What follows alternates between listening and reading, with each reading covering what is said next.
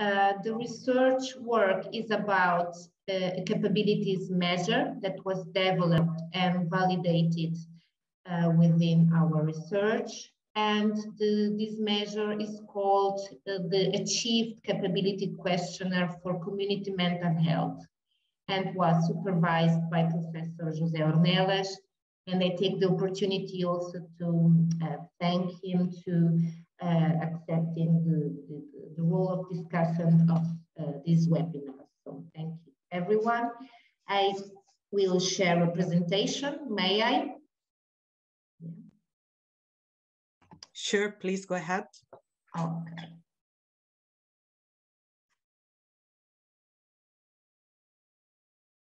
Okay. So as I said, my research, my PhD work focused on a development and validation of a new measure.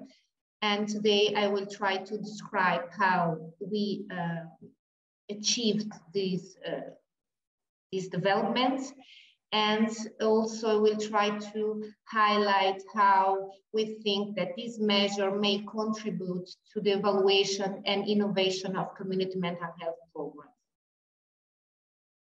I would like to start with an historical and institutional framework. The institutionalization is a process with a long history of advances and setbacks. If we consider that the Community Mental Health Centers Act in the United States of America was in 1963, and that in Italy, which is inclusive my country of origin, the Basaglia law was in 1978 with the aim of closing permanently psychiatric institutions. However, this process is still ongoing and continues to be recommended by international policy guidelines, such as the United Nations report on the right to physical and mental health. And also at the Portuguese level, the mental health reform and the national plan for mental health foresee among the main axes of intervention the deinstitutionalization, as well as the expansion of integrated services in the community. Thus, it is important to guarantee that these services provide alternative intervention models than the institutional ones. However, the responses are mostly based on a rehabilitation approach and staircase model that implies gradual training and programs in protected contexts. However, scientific evidence highlights that skills learned in protected contexts are not transferable. There is a constant control and assessment by professionals about the supposed readiness of the person, and a constant assessment mostly about disabilities and symptoms. The risk, therefore, is that of trans-institutionalization, that is, the reproduction of models of large psychiatric institutions in smaller structures in the community. On the other hand, the perspective of recovery and integration highlights the need for social participation and citizenship in integrated contexts. In these processes, the person's self-determination is central, and the provided support is based on individual skills and needs. Programs oriented towards these values, such as supported employment and independent housing, are supported by positive results in quality of life, empowerment, and psychological well-being, among other indicators. Given this difference in models of intervention, it is considered necessary to evaluate intervention through an innovative framework so that institutionalization models are no longer reproduced. Regarding evaluation, people with experience of mental illness have suffered throughout history from dependence on the systems and lack of control over professional intervention, and even more over the evaluation of the service used. This lack of participation is also reflected in the fact that most measures were developed by professionals without taking into account the user's perspective and basing on the assessment of disease and symptoms. In this way, the definition of a service outcome is often not relevant to users and is different from their expectations. Thus, new measures that reflect the values and experiences of users are considered necessary, especially in studies on quality of life and organizational results. To develop these type of measures, the collaborative approach is considered the most appropriate and efficient and was adopted in the present research. Collaboration is a key principle in community psychology as it brings science closer to practice and promotes community-centered models. It is also linked to the ecological perspective as it allows the transition from an individual level to a community level that takes into account historical, cultural, economic, and political strengths and weakness. It allows listening to excluded populations, valuing their experiences and knowledge. In mental health, collaboration is considered a means to reduce user dependency and to rebalance power relations. It also promotes a better understanding of needs and resources, with the aim of intervening more effectively, increasing user satisfaction. Thus, collaboration is a means to promote the empowerment of participants at the same time as the ecological validity of research, fostering social change. Regarding an innovative framework, we adopted the capabilities approach that emerged as an innovative alternative in the area of economics and human development by economist Amartya Sen, who redefined the criteria for quality of life. In this approach, the focus is not on the lack of resources, but on the lack of freedom to access resources among social groups that generates inequalities. Capabilities are understood as substantive freedoms, that is, the opportunities that people may have or not to freely choose and act. They are also defined as combined capabilities as a result of individual skills and the opportunities of the environment. Sen has collaborated with the philosopher and policymaker Martha Nussbaum on studies of social justice and the quality of life of socially disadvantaged populations.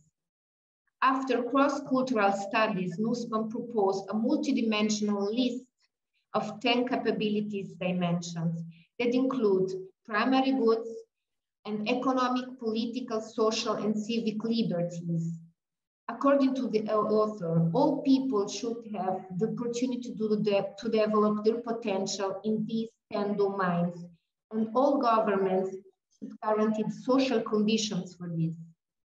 The author also highlights the importance of culturally adapted lists based on the specific characteristic of each group.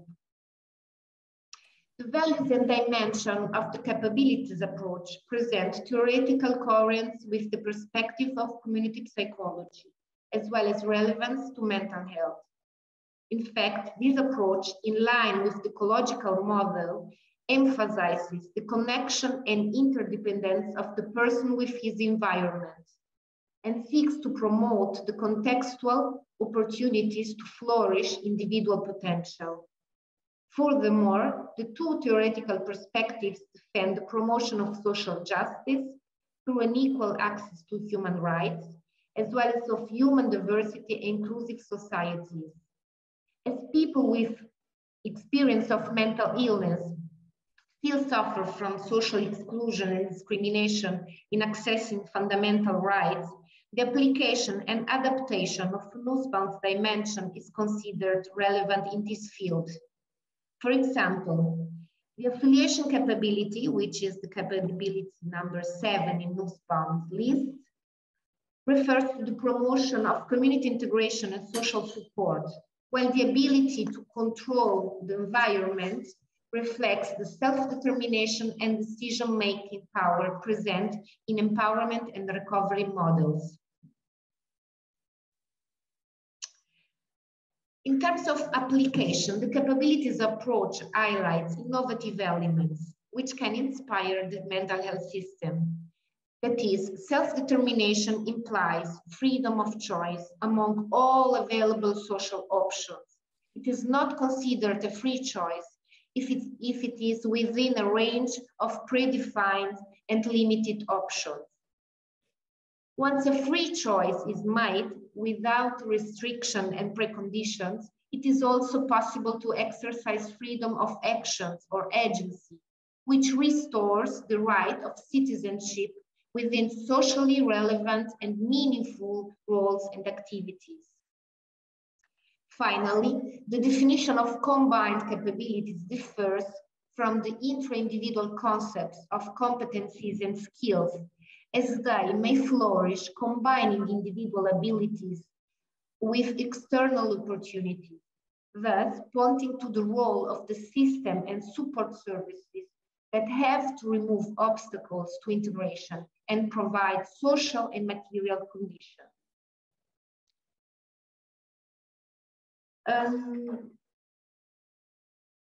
Regarding now the research context of our work, this work was developed within the Portuguese response, the Portuguese mental health system, in terms of community mental health structures and services, that is mostly non-profit associations and non-governmental organizations which are developing programs of rehabilitation and psychosocial support.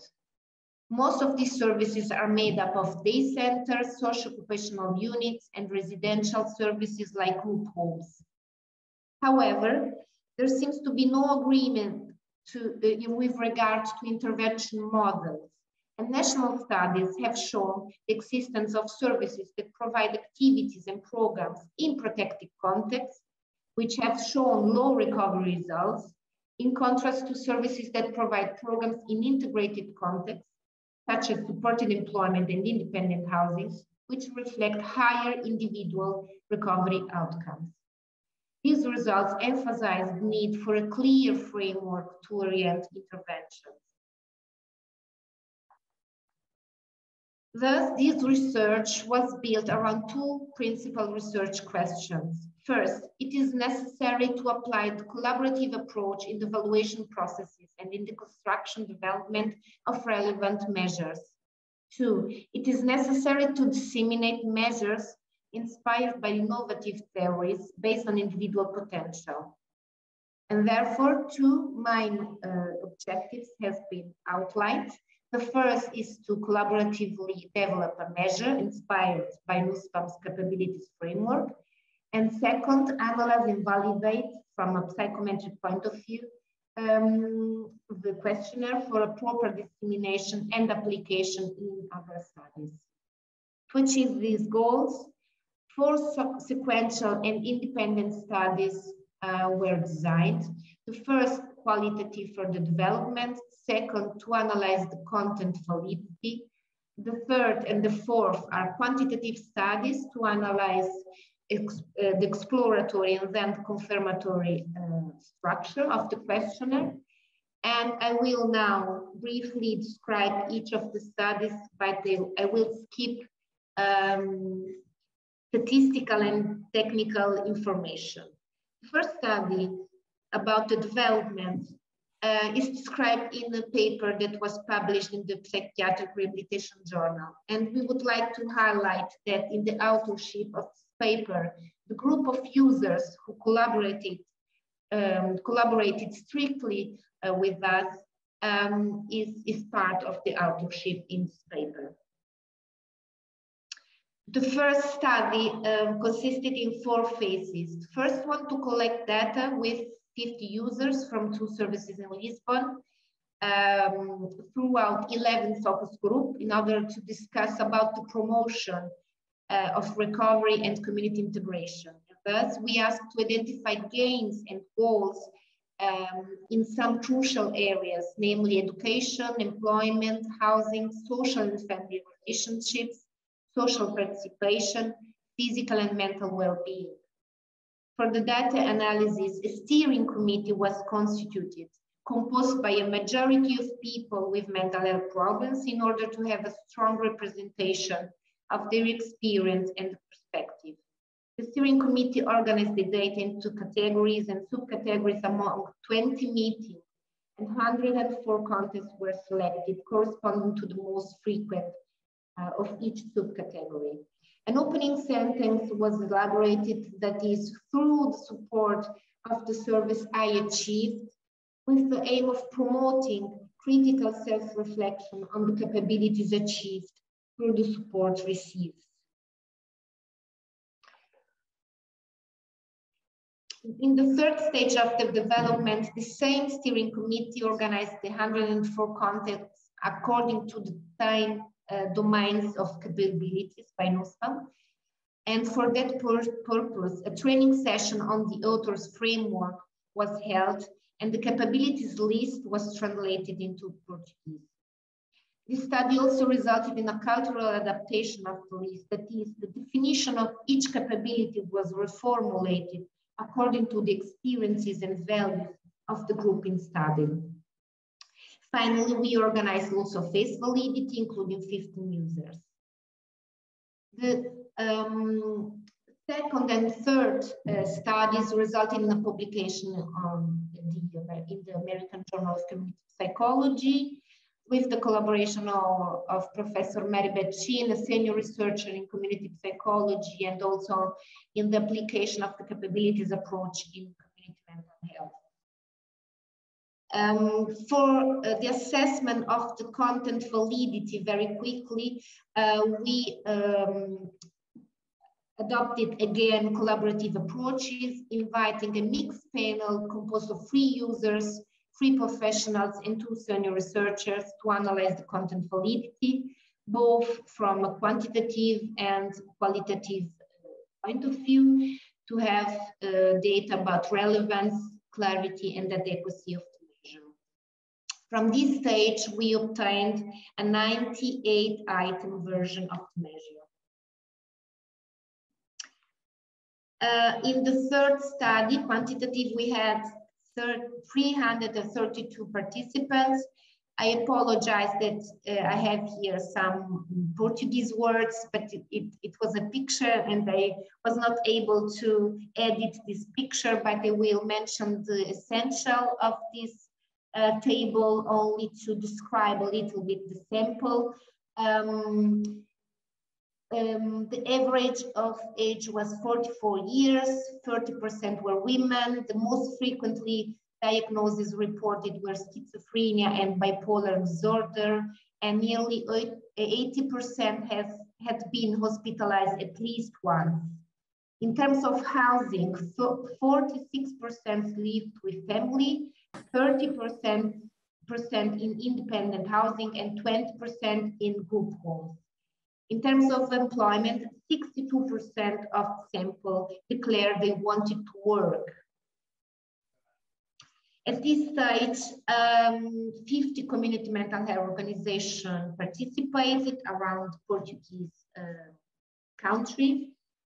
And quantitative protocol was composed by a consent form, social demographic variables, and question concerning individual variables. Our version in our 98-item version of the questionnaire, and then 3 more measures to assess the construct validity, all validated in Portuguese, namely a scale on quality of life, a scale on recovery, and a scale on general psychological distress. Okay, several statistical analyses were performed, but I will skip this information. In terms of result, I only want to mention that from the parallel analysis, we obtained 6 factors, and dimensions were labeled by a panel of researchers and users who had already participated in one of the collaborative studies and were named optimism, affiliation, activism, practical reason, self-determination and self-sufficiency, and family. Each of these dimensions will be described later in this presentation more in detail.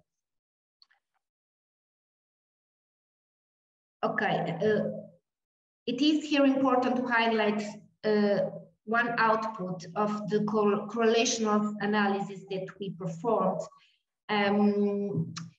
namely the questionnaire and its subscale relation with the housing variable. In fact, it was observed that the dimension of self-determination and self-sufficiency were positive correlated with the condition of living independently and negative correlated with the condition of living with family members.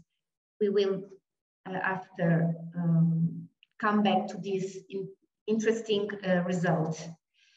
The fourth quantitative study is forthcoming also in the American Journal of Community Psychology and had participation 225 users.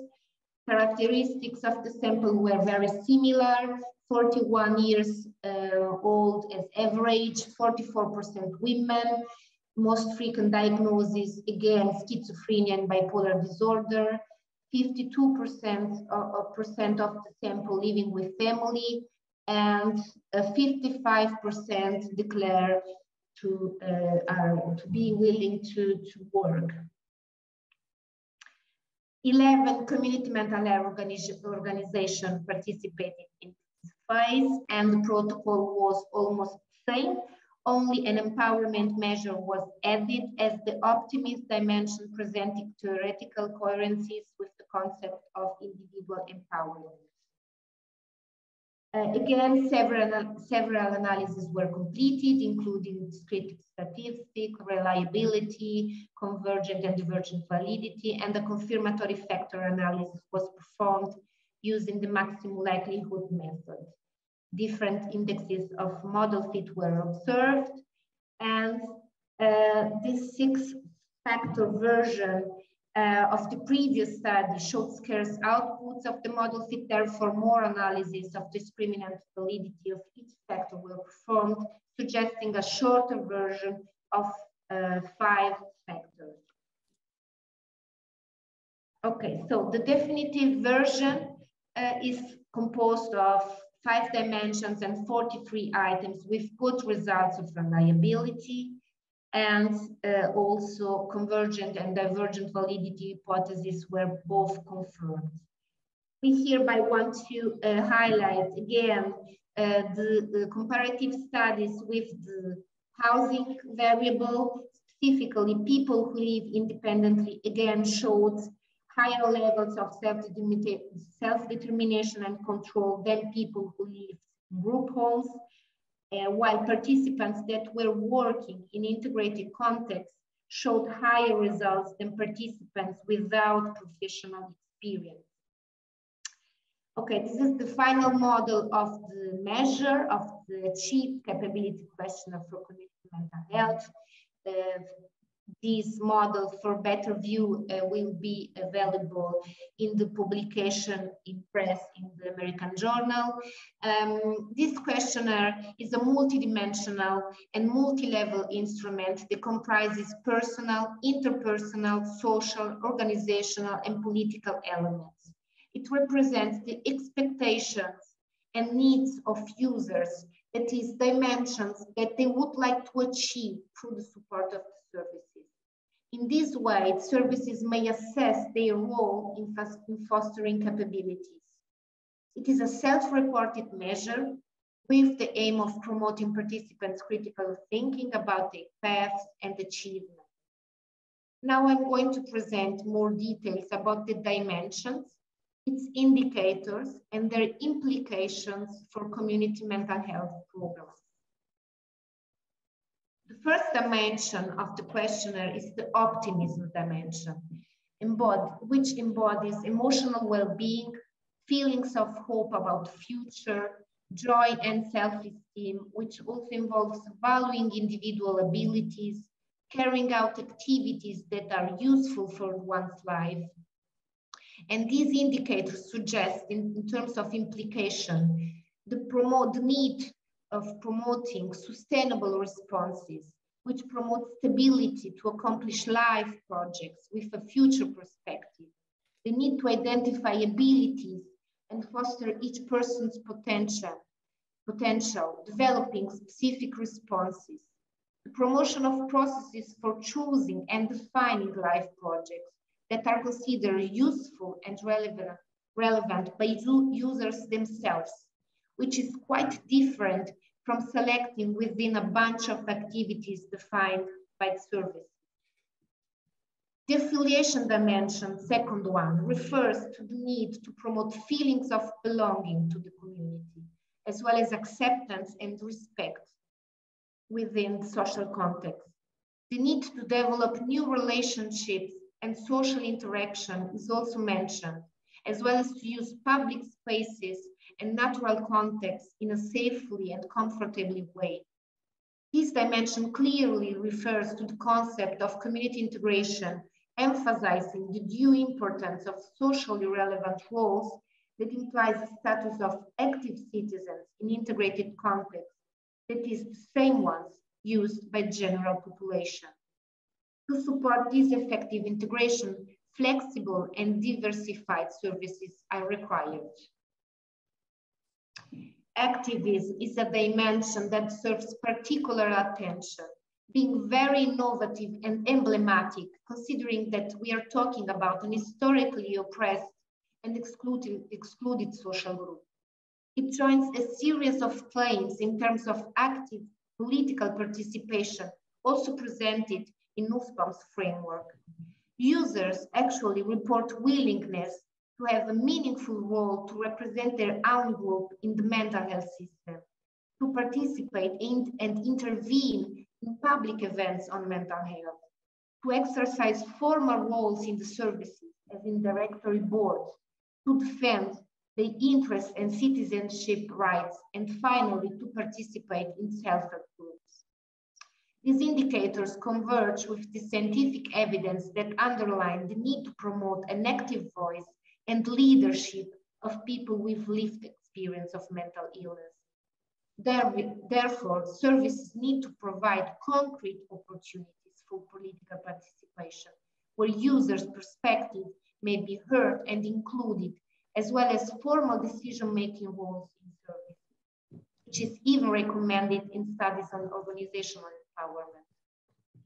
Finally, it is recommended the need to promote opportunities for peer support, which is largely recognized in literature as a unique source of support based on reciprocity, and advocacy as a collective and empowering means for activism.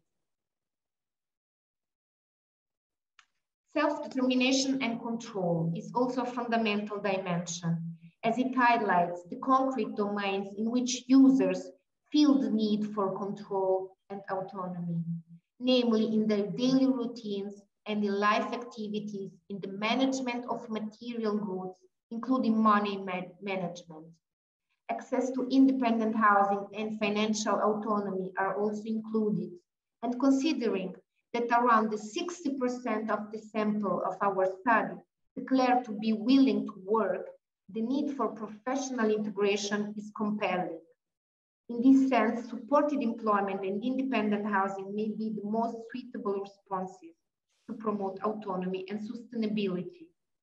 This dimension also reflects users' need for autonomy and independence regarding mental health services and providers. And these indicators stress the urgency for a collaborative and empowering relationship with users. Family, the last dimension, is considered a specific factor within social relationships of the group in study, since most still live with familiars, as we've seen, and several studies report experiences of discrimination within the family. This dimension actually refers to the need to feel accepted and to improve family relationships while continuing to participate in family life. Also considering the correlational studies with the self-determination and control subscale, There is a need to improve a positive relationship based on users' independence, for instance, regarding housing and financial dimensions. We hereby would like to highlight the main results that we obtained through the collaborative processes. First, the transformation of traditional research roles, as everyone equally contributed to the research tasks. The creation of specific structure for dialogue and decision-making processes, such as the steering committee and the mixed panel for the assessment of the content validity. Promoted open communication, trust, respect, and mutual learning.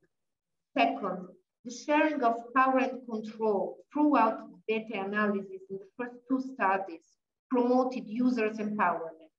Their perspective was valued and prevailed to clarify and interpret the data, as well as to choose a clear and appropriate language to be used in the measure. Furthermore, new knowledge and skills related to research processes and the theory of capabilities were promoted, providing a process of capacity building. Finally, the research processes and results are considered valid from an ecological point of view, since they were validated by representatives of the population, and consequently, the pertinence and cultural sensitivity of the measure was ensured. In terms of implication for practice, we highlight that it is important that service outcomes reflect users' goals. Users are a unique source of information about the lived experience of mental illness and of service use. Thus, it is recommended to use collaborative processes to identify needs and expectations, which are fundamental for the planning, delivery, and evaluation of services, as well as for developing evaluation measures. Research results should provide collaboratively validated knowledge, and in that way, it will guarantee also useful and sustainable results for the community in study. Finally, some considerations for public policies. The clinical perspective about people with mental health problems as pathological individuals does not consider the social context, and consequently, the intervention is designed based on disabilities. However, a multi-level and ecological analysis is critical for groups suffering social exclusion and discrimination. It is important to use a social model for mental health that allows changing the intervention paradigm and the focus from individuals' deficits to social problems in order to identify structural, political, and institutional failures. It is recommended to use the capabilities approach to rethink the role of users and to restore their freedom of choice and action, as well as to replace segregation models with models of effective integration. Finally, it is proposed to use the Achieve Capability Questionnaire to contribute to the monitoring and evaluation of community mental health services. And thank you so much for your attention. I will stop the presentation. Yeah, I think it's better. Thank you so much, Beatrice. That was a really fascinating presentation. It's a shame that in online talks we can't have like the clapping of hands, but it's always so empowering. It's so beautiful. But I think I can speak for everyone here. We are very much clapping our hands for you. It was really an inspiring presentation, a very thoughtful and meaningful research, which, I mean, involved definitely a lot of work, a lot of thinking, a lot of reflection. I think it's really powerful. So thank you. Thank you for that. And before, I mean, I have a lot of comments and ideas, questions, but before that, we still have our amazing discussant. So I'm pleased to give the floor to Professor Ornelas, and we are very much looking forward to hearing your thoughts. Thank you. Thank you, Francesca. I want to express my thanks to Francesca and to the European Association for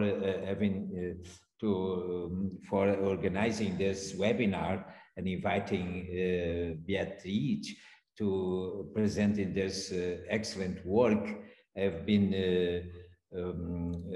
being part of this process, and I can tell you that Beatrice, after finishing right away, when she finishes PhD, she had the opportunity to put in practice all this research and this study, and the implications and the impact has been huge. I would like to briefly to say what I think that it's more relevant for mental health. Mental health needs very much this kind of work because the institutionalization brought a lot of new problems. And one of the new problems is language, the new language. We did a lot of transformative changes, closing psychiatric hospitals and creating other organizations or other service. But we observe a lot of new problems we didn't resolve. So we observe a trans-institutionalization of services and ideas and concepts. So there is this emptiness of new conceptualization about mental illness and about how to work with people, with users, with consumers. And this work has been fundamental to give us new words, new concepts, new visions. For example, the concept of capabilities that Beatrice used, as she said, from Sen and Waspan, has been very important because they use this work in a more broader way, not for mental illness, not for mental health. They use for these concepts came from women's studies and poverty situations. Most of them, some of them applied in South America and other countries with a lot of poverty. So it was very important because it was inspired of the human rights, social change and social transformation. So Beatrice, using this transfer, this new vision, this new language, this new conceptualization of capabilities to the mental health. This is the first contribution of this work. And it's very, very, very, very relevant. So it's the instrument and the theory is not centered, is not focused on mental illness and psychopathology.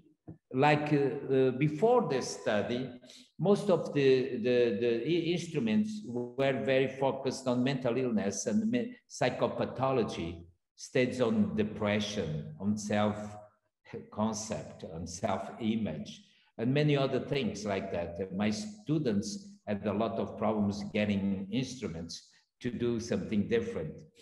With these capabilities, first, it's different than skills, brings a new vision of an alternative to the most used concept in psychology. Generalized, it was the theory of skills. Capabilities is very much more than skills and puts the rationality and the capability of each person to think and to rationalize our own behavior. So it's a step further of the skill theory that has been very much applied.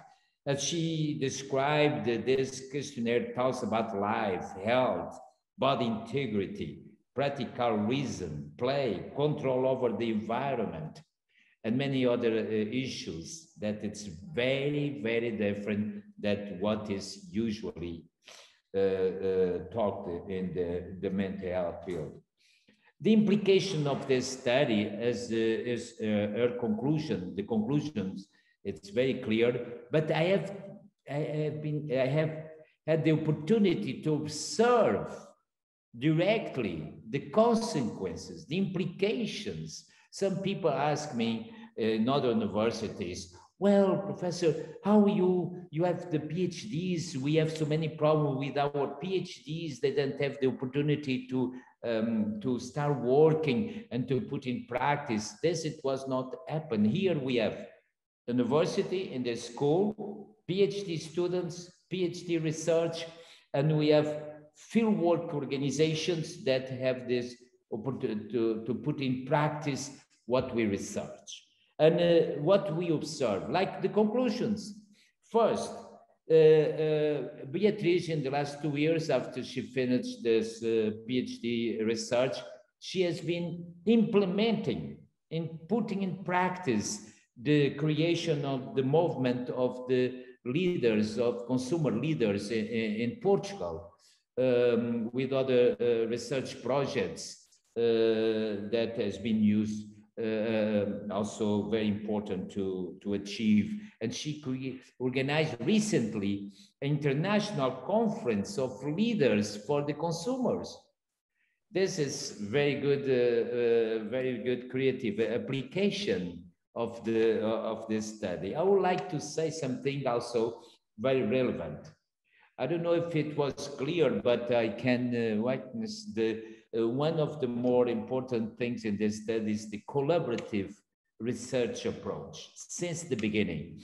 Even we were able, the research agency, the research center, not in the agency, in the term that Beatrice used, but the research center, accept to contract a person with a mental health problem. And when they contract, they knew that she was a consumer. This is something new. It was not hidden, this self-experience. We want a contract of a person with mental health experience, self-experience, and they accept officially. That was, and the other thing, as you know, my dear colleague Donati is here. Hi, Donati. We, in our generation, researchers had a lot of power, not less power than psychotherapists. And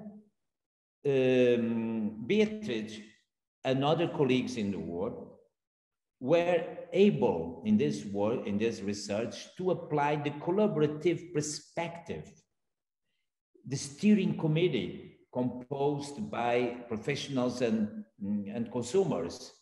And it was a very interesting experience, and she can have a next webinar soon, if you agree, about this collaborative approach and the implications of this collaborative approach for research has been so huge, because now we think like this. If we were able to have collaborative approach in the research and putting researchers working with the participants with mental illness experience, we maybe are going to be able also to transfer this great experience, scientific experience, to the therapeutic relation.